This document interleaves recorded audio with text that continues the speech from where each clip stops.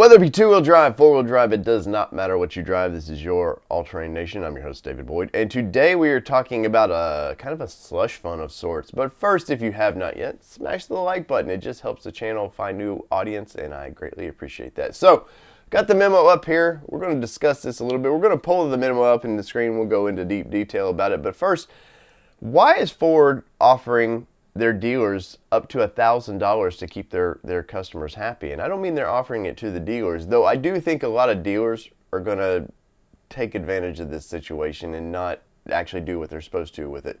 But why would Ford need to do that? Well, we all know 2020, July of 2020, we all get excited about these the 6th generation Bronco, and we all put that $100 down as a reservation fee. We all wanted to get them thinking, oh man, by spring we're going to have Broncos. Well, that spring turned to summer.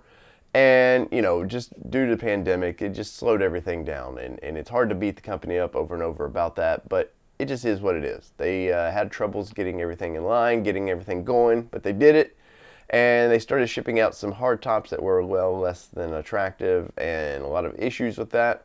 And there'll be a video. I have inside sources on that. There's going to be a video coming for that one. But Ford has decided, hey, we'll give people posters and just say, hey, hang in there, man. And I don't get the poster personally, but I didn't throw it away either. I'll keep it. It's kind of neat, but I don't think the $2 poster was going to make me more happy. Well, they started sending out these hammocks, and while I think it's pretty cool, they didn't have to do it. Once again, there's nothing like it.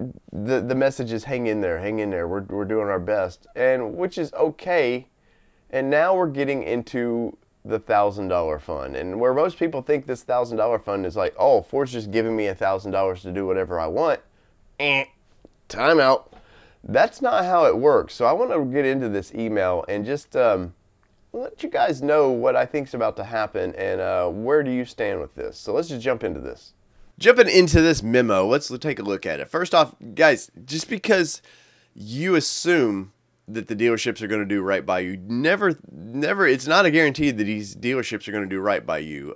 This is just Ford giving dealerships the ability to do this. This isn't Ford giving you anything saying you get to use it how you want. But let's break this thing down and let's talk about it a little bit, because I just think that, once again, you might get a little disappointed in this. So let's look at it. The summary: the Bronco team is excited to announce Bronco customer satisfaction funds effective September 1st, 2021 through June 30th, 2022. Bronco customer satisfaction funds, which is a mouthful to say, are available to assist dealerships. Remember, assist dealerships, not customers, while helping manage the weight of Bronco customers who have confirmed orders. And once again, remember, that says confirmed orders, because if you are in a code 99, this program's not for you. So if you pushed yours back and you're, as of right now, you're not eligible for this program. But, I think in 22, it's still going to be active for you. So let's look at this. We know Bronco customers are raring to get into their Bronco SUVs. However, due to unprecedented demand, production challenges with the roof supplier, once again, we every once in a while, you just got to kind of jab Webasto's a little bit. And key commodity constraints, the time for initially placing reservations to ultimately taking delivery has seen many delays and frustrations. You think it might have? Let's get into the kind of the overview of this program too. Let's see. Let's in the background as well. For some customers, it may be another vehicle to add to their stable, making the weight more bearable. But for a lot of customers, it's their primary vehicle, which is definitely it. So customers, any available customer with a current reservation ID and order in the system, including customers who are unscheduled, scheduled, or have taken final delivery. Unscheduled is not what you think. So don't think I've 99'd mine and they're going to still let me get in on the program, because it does break that down here in just a second. So the maximum they can spend is $1,000. But guess what? The minimum they have to spend is $0. That's right. They do not. Your dealership does not have to spend a dime on you. Just remember that. That's very important. Now, if you've got a good relationship with your dealership, they probably should use this to the best of their ability to take care of you. But guess what? Dealerships, we've seen so many dealers right now who, people were ordering them, paying retail for them, and they get the vehicle in stock ready to pick it up, and they find out there's a $5,000 to $10,000 upcharge. So just remember, dealers are dealers at the end of the day. So they're out for them. They're not out for you. Examples when to use this is kind of funny. And also the spending time frame, it must be dated September 1st, 21 or later to be eligible. So examples, a special thank you for customers who need to come in and forget their replacement rooftops, or who have taken a Bronco for a test drive while they wait.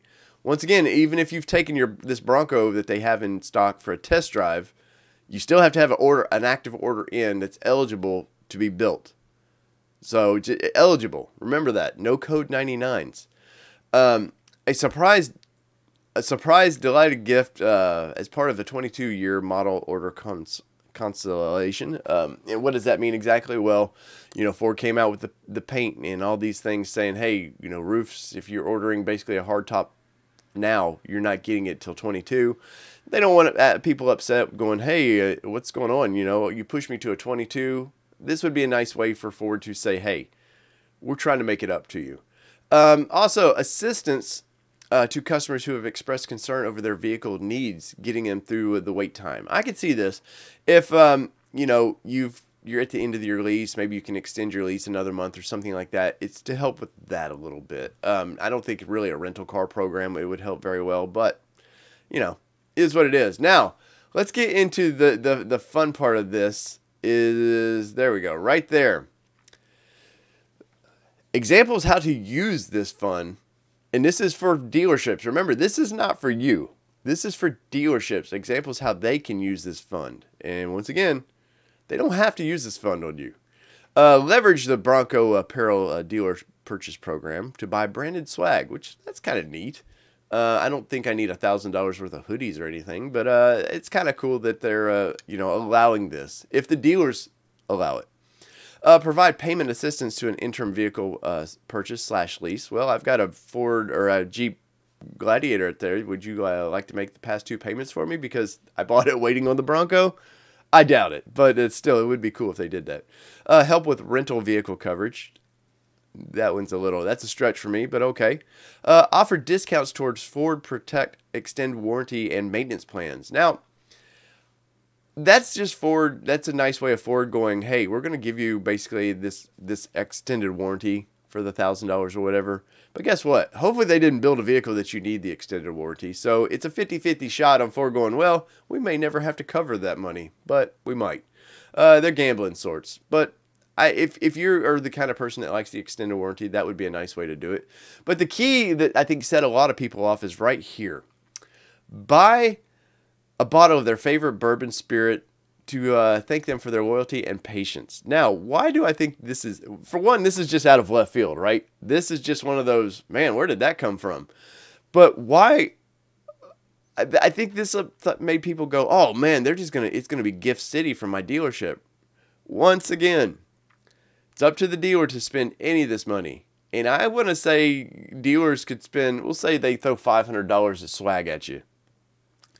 I guarantee you there's some dealers out there that somehow claim to Ford they spent $1,000 at you, and they're going to start trying to pocket some money. It's just what dealers do. Sometimes there's great dealerships who are just very honest, want to do a great, have great customer service, and there's dealerships that,